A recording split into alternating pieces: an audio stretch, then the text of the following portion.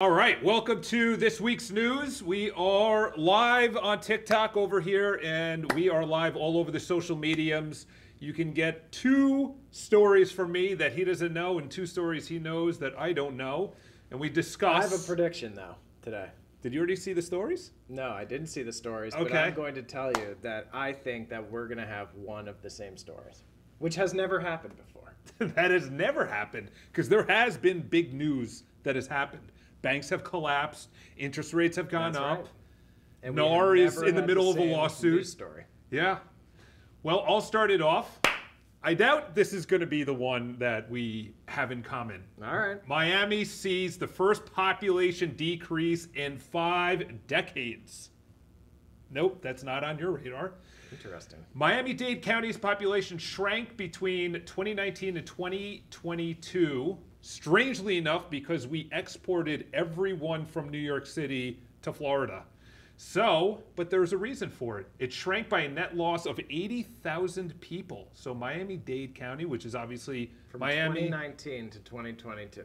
Yeah, which is shocking. Housing costs rose 53%. That's a portion of it. And interest rate went up to 7% just in June. So they're feeling the pinch. I know everyone says come down here because it's business friendly and tax friendly and everything else friendly. But when you're spending 53% more, your cost of everything is up 7%. People probably move to less expensive areas within Florida. It's not they left Florida, they just left Miami-Dade County. I find it hard to believe, but this is actually coming out of the Miami-Dade governmental consensus. I find it very hard to believe. I know. But maybe it's less big families living there and more individuals. I mean, that's one guess. Yeah. It went down a lot, the population in the actual age of the people. And I probably would think that a lot of people that were there before, their rents went up a lot and now they couldn't afford it. So Yeah, makes sense. that is my news article. I've got some positive news here. Manhattan sales surge by 37% in Q2 of 2023. Wow. Wait, is that residential? No, it is commercial sales. He reads my mind. While the overall market activity is still down compared to historic averages, looking at recent figures and context reveals some upward trends.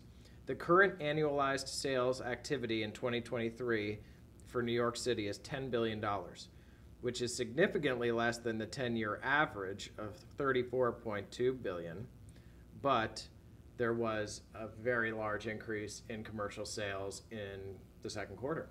Yeah. So A lot of people sign of a are. bottom? Yeah, I think.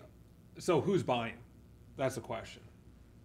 The Yeah. question is who's buying. I see it as a lot of internationals.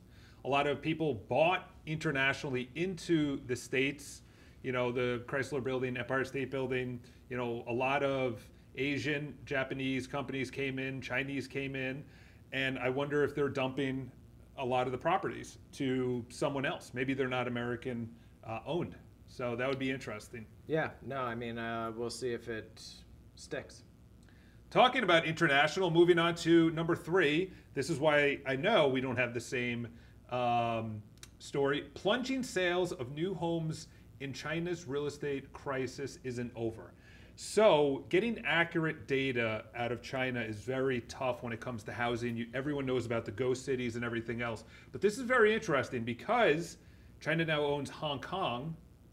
They abruptly pulled the biggest developer pulled a $300 million new shares that were going to go into construction in China. So they actually sell it in Hong Kong on their marketplace, and then they develop it in China because obviously Hong Kong, probably one of the top, followed stock markets globally.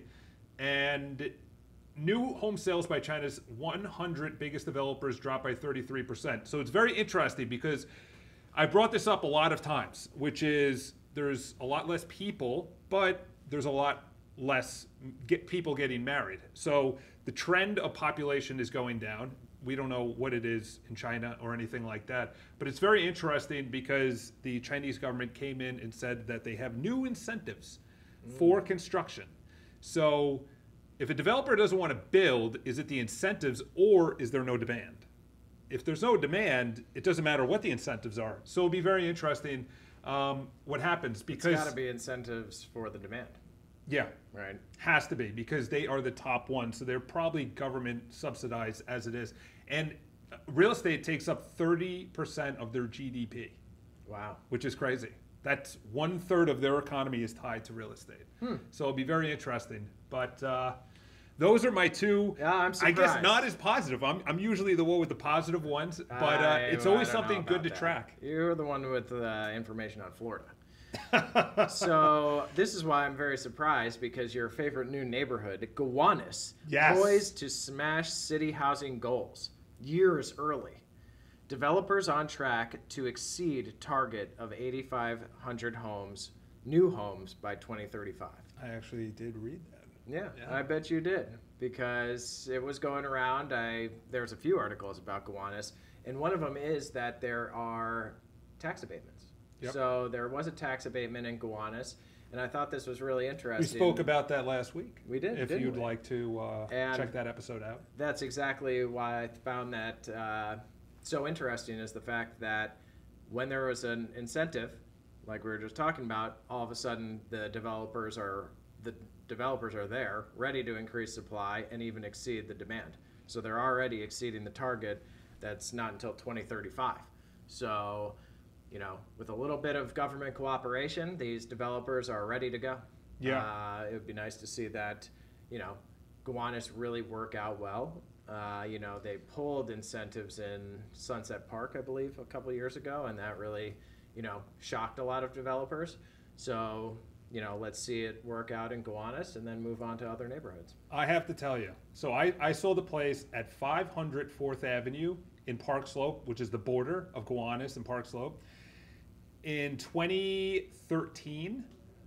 It is radically different. When I was walking out there, it was tire shops, it was auto body shops, it was empty lots, and now you just look down 4th Avenue and it's just new developments. Yeah. I was just there because we're considering developing a property over there with an investor, and it was shocking. Once Whole Foods went in there, the whole place flipped upside down. And the interesting thing about the tax abatements, we spoke about it last week, is that the city would own the land, and then they would lease it back to the building. So it's very interesting. It's like Battery Park City, where Battery Park City is not owned by the condos in which the building lays, but they rent it out. So it's a very interesting way to get the tax incentives, but it's great to hear. Yeah. There was a flooding to Brooklyn in general. Yeah. West Williamsburg, that area. Gowanus. So it's great to hear, and it's just getting pushed further and further out, and it's beautiful. It's good to see. It's good to see. So those are the 4 news articles. If you guys have any questions, leave in the comments below. Send us what you'd like us to comment on. What do we do?